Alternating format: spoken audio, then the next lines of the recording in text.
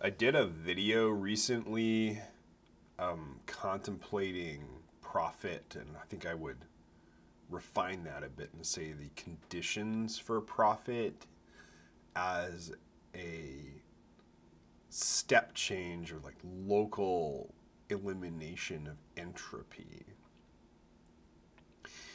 And I just want to like think about that a little bit more, because when you sort of think of the naive, just general kind of accounting conceptualization of profit, it's that your concern takes in more money than it spends, and then you just sort of have to think about, how is that possible? And what it entails is that you know something that your customers don't. You have information that your customers don't. So that's the sort of entropy differential there. And that I want to contemplate in the context of secrecy and privacy, and sort of what the difference is between secrecy and privacy. Bruce Schneier has a bit, because you hear this a lot about the, if you have nothing to hide, then, what's the problem kind of business that he regularly gets asked. And he goes to his, whoever's doing the interview, he's like, okay, cool. So, what's your take home? What's your salary?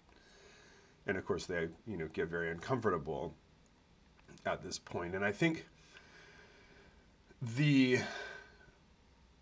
thing, one of the things sort of important to talking about privacy is to talk about it in contrast to secrecy. Because what makes a secret important is the secret itself. Like the fact that a secret has value is that nobody knows it. And if people knew, then there would be some problems stemming from that. Whereas private information is just none of your friggin' business. And I'm thinking about this in the context of the recent Microsoft announcement where they've got some AI thing that's going to track everything on your computer or whatever. And I think the thing that has been demonstrated over and over in the last couple decades is with these entities gobbling up information, it's valuable to them. They wouldn't do it if it wasn't.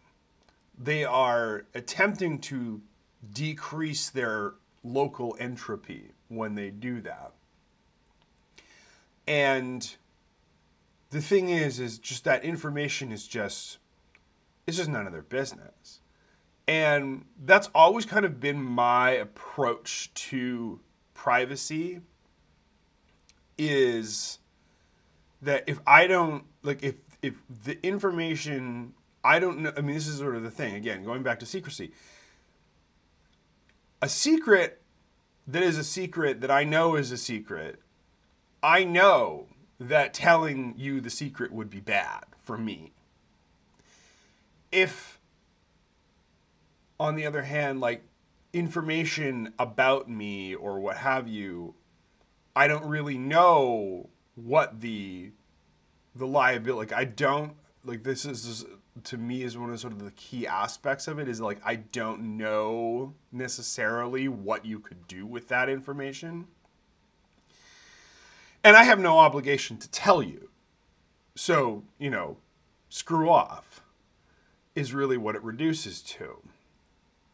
And it's I kind of have been thinking about it myself over, the course of my adult life as like, I don't buy stuff, I don't buy Gucci, or whatever. I don't buy stuff with obvious logos on it, or I don't buy graphic t-shirts or whatever, because I don't have to. Because I don't have to pay to advertise for a company if I don't want to. And similarly, I don't I don't have to participate in ceding my information to a company. And it's like, if I don't have to, it's like, it's always been an economic thing for me. It's valuable to you. Oh yeah. Where's my cut is really what it reduces to. And so when you put it into that context, privacy in general, the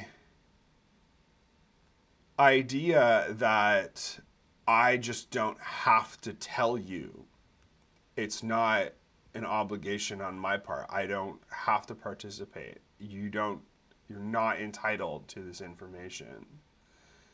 If you want it, we can talk about a price. But I know you won't, because the entire premise is that you get this stuff for free. And that attitude, I think, is the one to have when it comes to privacy. Anyway, I'm gonna finish my coffee.